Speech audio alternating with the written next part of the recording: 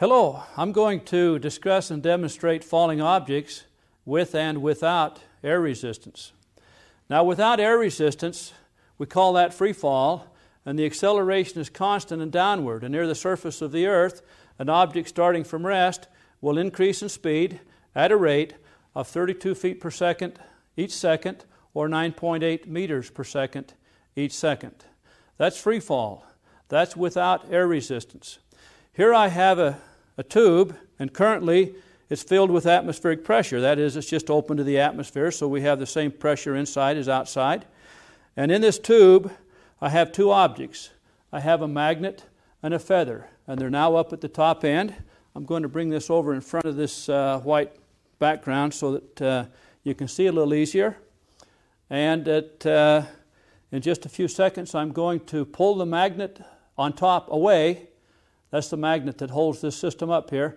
And the magnet inside and the feather then will begin to fall at the same time, and we'll watch what happens when air resistance is present.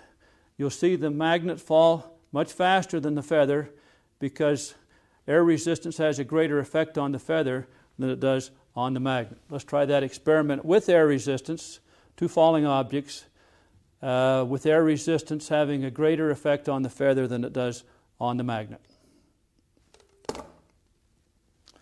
So could you see the feather just flutter down as the magnet dropped with an acceleration almost as if it were in free fall?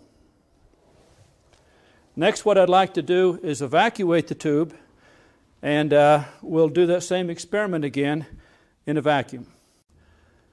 Next, I'd like to do that same experiment, only this time I've got this hooked up to a hose here that goes into the back room into a vacuum pump. And so I'm evacuating the tube, pumping out the air. I'll seal this off so no more air can come in. And then we'll pull the vacuum hose off.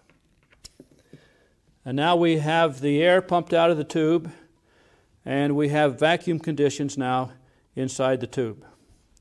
Again, we have the magnet and the feather loaded in here with the magnet on top to release that. And we'll bring it over here again as we did before, only this time without air resistance. So we'll see the feather will now fall at a different rate than it did before. In fact, the feather should more nearly fall at the same rate as the magnet inside the tube. Now that it's evacuated, let's release them to fall. Starting at the same time, they should fall together all the way down to the bottom, falling at a rate of 32 feet per second, both feather and magnet. And we see that indeed that's the case. Free fall without air resistance.